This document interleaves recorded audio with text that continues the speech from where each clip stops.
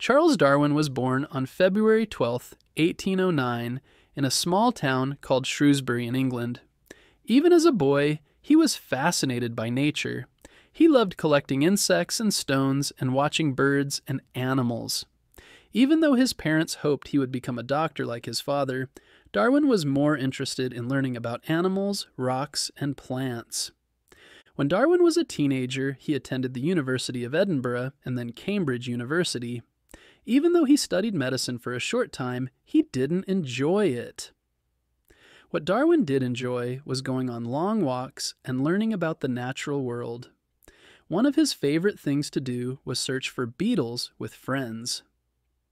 In 1831, when Darwin was 22 years old, he was offered a chance to sail around the world on a ship called the HMS Beagle. It was a 5-year trip to survey and map different coastlines across the globe.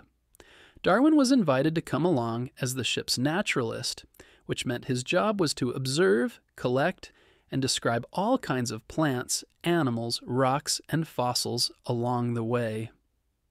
The trip changed Darwin's life forever. Throughout the journey, he was amazed at how diverse and beautiful nature could be. Darwin carefully noted his observations in journals.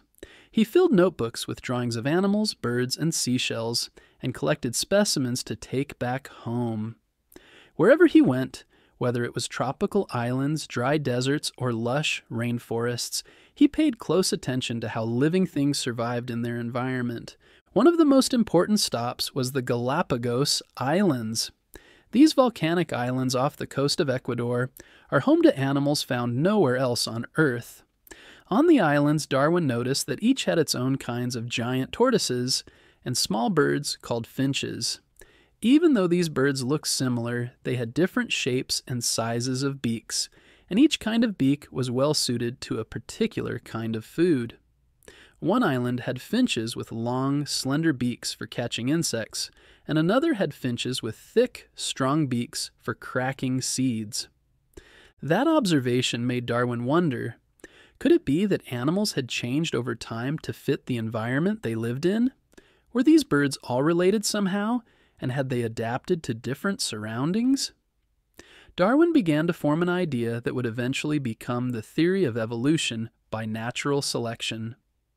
Evolution means that all living things come from common ancestors and change slowly over many generations. Natural selection is the process that causes these changes. Here's a simple way to think about it.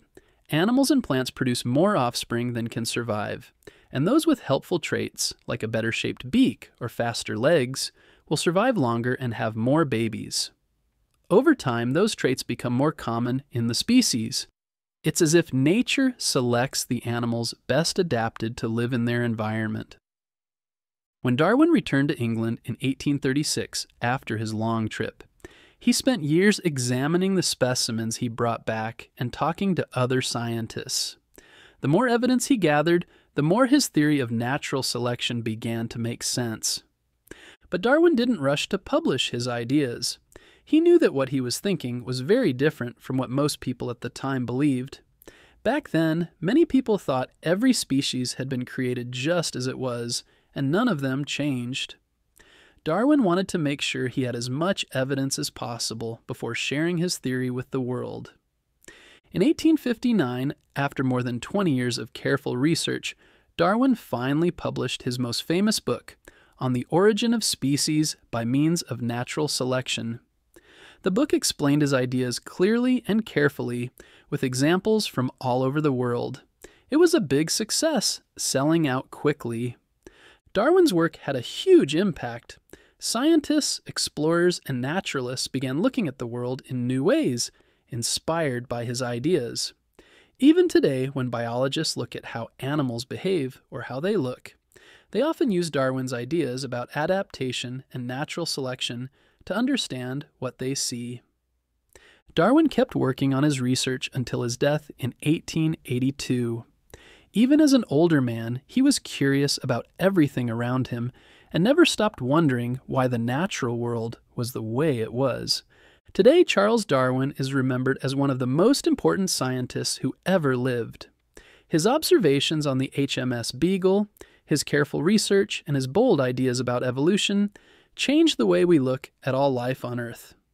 His story reminds us to keep wondering, to explore, and to always look closely at the world around us, just like Darwin did.